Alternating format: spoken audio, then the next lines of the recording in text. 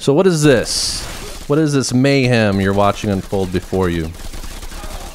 This is my game. This is what I'm working on. Actually, it's not the full game. I've titled it here, A Combat System Demonstration. There's no art here, right? You're not looking at anything pretty. You're just looking at the combat system, and it's showing what my game's eventually going to be, how it's going to work, how it's going to go in the world, how people are going to attack each other. So what is it? It's based in Unreal Engine, and it's multiplayer, so you're seeing the white characters are actual people playing, and the red characters are AI. And it's a dedicated server game, so it's being hosted in AWS. So at this time, you're seeing about 3 actual players and 7 AI. So this is fully replicated. Like, you can play this game. Really, the only thing missing from this is the art. So that'll be the next step. We put all the art stuff in there, but everything else is there. There's an actual inventory system. You see him pull out the weapons, and like, let's say he drops a weapon.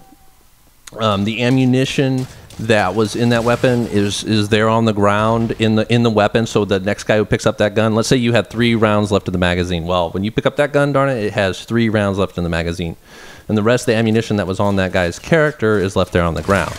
So I mean, it's fully replicated, and it's backed up with the save system as well. So let's say you log off for the day or whatever, or you get disrupted, all your stuff is saved. So there's a back end to this as well. I'm showing you all the cool combat stuff because honestly, I mean, who wants to have you look through an inventory system? Kind of boring. But what I'm getting at is it's the full game. And the login system is interesting too. And so there's username, password, just like anything else. It creates file on the server with your login information, so it's protected. But it also remembers something on the client computer as well. So let's say you do get disconnected, it will do an auto login system. And I didn't have to do any outside of Unreal Engine to do this. I was able to just program this all within the engine. So there's that. There's not some crazy finagling going on. The other interesting thing is this is mostly blueprints. I love C++. It's great. I was trying to knock this out as quick as possible. I wanted to go through the whole construct of making a game. I wanted to do the whole darn thing. And so that's what I am in the process of doing. And really, like I said, the only thing I have to do is add art. So the characters, they're going to be replaced with actual characters. The world itself, I've said that a million times, there's going to be trees, foliage, there's going to be structures. This is BS structure stuff. It's not real. I mean, it's there, but it's just that with the texture on it. No big deal. So we're actually going to have that. So yeah, just going to talk a little bit about this. So yep, there's a red guy. That's AI. So we got our physics systems going on, inventory being emptied. That's a player right there, and he's being chased by AI. So the AI was programmed is a little bit interesting because I didn't use as much of the behavior tree as I thought I would, which is the built-in Unreal AI system. I used a lot of just the player controller, and once, because I've always been a multiplayer guy, the AI was like was kind of an afterthought, because I really wanted to focus on the player-to-player interaction, because that to me is the most complicated thing I've ever had to do in my whole life, was to get all of this stuff without latency, considering all these different things, getting it to work together. And believe it or not, that scope I keep showing you, that was a big pain. That was probably one of the hardest things. Believe it or not, you wouldn't think a stupid scope, but getting everything to come in and out properly, and just everybody to be seeing everything right. So how I've been testing this is I have my kids trying to break the game. I really do. I have them playing the game, trying to find all the little ways that it can be broken, and inevitably they find ways.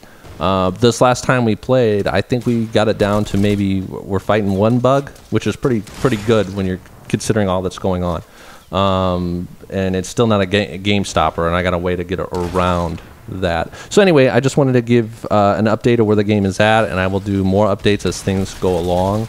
Once there's a lot of stuff I want to add here. I'm even thinking about maybe doing a first-person VR setup. I don't know yet. But anyway, oh, and there's the, if you notice, they have who killed who. That's another part of the replication system. You kill an AI, it doesn't tell you. The AI kills you, it does tell you. But it will also show who killed what and with what weapon. So these weapons are being identified. And if you also notice, I haven't been doing it a whole lot right now, but he's actually able to identify what physics material he's on. So if he's walking around, it's going to sound kind of like wood. I may have to update that stuff. But if he's walking on stone or concrete, it'll be different. And I'm going to eventually do the same thing with the bodies, with the projectiles when they hit different things. So that's just things to come up. My main thing right now is to find or get an animator to really help me tweak some of these out. As you notice, the rocket launcher went back. It wasn't exact. The hands on the weapon, they're not exact. But they're placeholders for right now. And these are all free assets. Eventually we'll out and I'll have to either dump in a little money or figure some way out to get maybe some nicer weaponry and stuff. He snuck up on me there and kicked me. And I went with the kick animation just because it was available. So there's lots of things to change, lots of things coming up. The only thing I didn't make, if you notice, you can see that red outline. That was by another Unreal guy. I'll leave his... it was like the best. I found it for like $1. It was the best investment I ever made, and it gives the outline when the character dies, and then the death camera follows that. But anyway, there's that. If you notice, I like to have a lot of fun with the physics. Each different weapon has different knockdown power. So if I shoot you with the pistol, it's not going to knock you down. If I shoot you with a grenade launcher, it's gonna make you fly across the screen. So each thing is trying to be set specific to what it is. And especially right when I get real weapons in there, you're really going to see different reactions, a variety of weapons. So there's one of each type at this time. There's, you have a pistol, assault rifle, rocket launcher, grenade launcher. Eventually I want to have multiple different rifles. I'm kind of a gun guy too, so I like that sort of stuff. And I want to make it accurate but fun. And that's the big thing here, making things accurate, but at the same time, to have playability with the physics, with people being knocked down and exploding and doing all these crazy things. And I wanted it to be exaggerated like that. I wanted parts and stuff flying all around. It just makes it fun. So that's what we got so far. I'm going to let this video play out a little bit longer. Next time I'll do maybe higher quality video because there's going to be some scenery. Right now this is just generic. I don't have 1080, like 30 FPS. I mean, nothing special. The cool thing though, with all of this stuff going on, I think it was only utilizing 20% of the free AWS server, Amazon Web Service server that they give you. So it's really, I've really chopped out a lot of the, I guess you would call them memory leaks and things like that could cause problems. It's really running smoothly considering how many AI are there, how many people are there, and it's only utilizing like 20%, which is pretty good. I try to sparingly use the tick, but sometimes you have to. Oh, and there's just one thing I wanted to add. If you like what you're seeing here, I have a tutorial series that basically covers it. It's the foundation for all of this, and I really didn't change anything from that foundation. Not a whole lot. Tweaked a little things here or there that will show you how to get at least started on a project like this. Started with multiplayer replication in UE4, which is kind of what I specialize in. So if you want to know how to get started, you can check out the tutorial series. I'll put a link there. I do it just because I like, it can be difficult, and I like to give people a start at least.